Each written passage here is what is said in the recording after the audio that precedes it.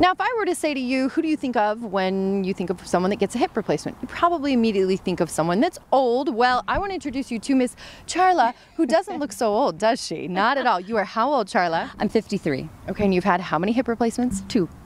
Okay, so it can be done, and you're doing amazing and living an amazing life. I am. I'm so grateful. Yeah, it started out not so great. I was having a lot of pain doing normal things like yoga, walking the dog, going upstairs, sleeping. And so I ended up getting connected with the Salt Lake Orthopedic Clinic here at St. Mark's and got Dr. Nicholas on my team, and that was the best decision ever. Turns out I have hip dysplasia. Okay, so Dr. Nicholas, we got to bring you in. What is hip dysplasia? So hip dysplasia is where people, it's how they develop, where they can have more of a shallower socket. There's different levels, but for her, she had a shallower socket.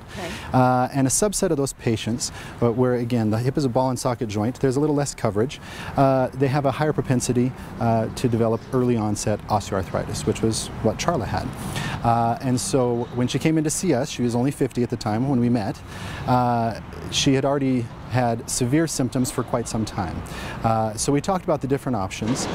She had already exhausted all the conservative things before surgery.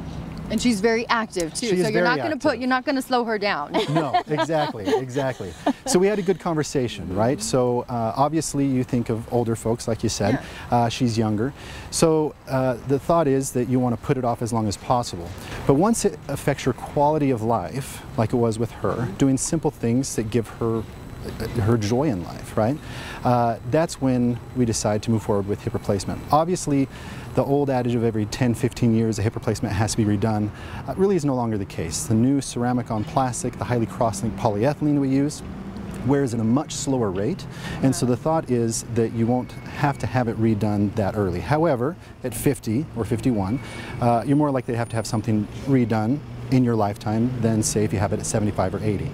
But if you have to wait till you're 75, when you have severe symptoms at 50, that's 20 plus years of severe pain and diminishing your quality of life. And it's, you know, it's a checks and balances thing. So you keep saying the severe pain. If somebody out there is like, I've had pain for a couple weeks, that's not who we're talking about. It's more like the severe, I can't live my life normally. Right. Generally that's not the case, but I do have patients that come in with a couple weeks of pain and they do have arthritis. And we start with the conservative measures first, right? But sometimes they go on to have excruciating pain like Charla did and end up with hip replacement.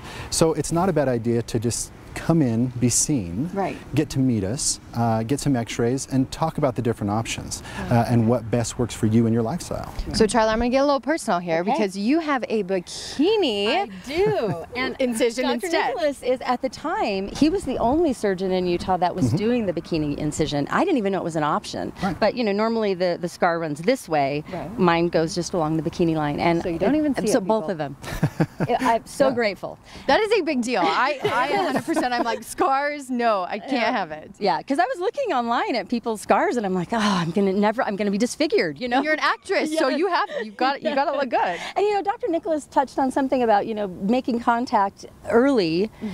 I think it's about a relationship with your surgeon. So for me, it was really in my best interest to get to know him and build that relationship, because he's going to be my orthopedic surgeon for a really long time. If I'm going back, got another man in your life for a while. But no, I've been so grateful, and his whole team is fantastic. And you're doing amazing. You can live your life just as you did before? Absolutely. I'm skiing, I'm hiking, I'm walking the dog, going upstairs, doing my regular yoga practice with no issues. Good for you. Yeah. Well, if somebody is out there and they are suffering, how can they get in contact with you, or at least make that first appointment? Yeah, so we're at Salt Lake Orthopedic Clinic here at St. Mark's, saltlakeorthopedics.com. We have a website, but we just have a fantastic staff, a fantastic office that really can help get you to the right doctor, whatever orthopedic needs you have. So we have a great group of doctors that I work with that really love to take care of patients. And do you know what? I'm starting to believe that more and more, because I've done now a few interviews and I've met several doctors, patients, and each story is the same. So check them out at St. Mark's if you want to be among, you know, people like this. Nice to meet you guys. Thank you as well.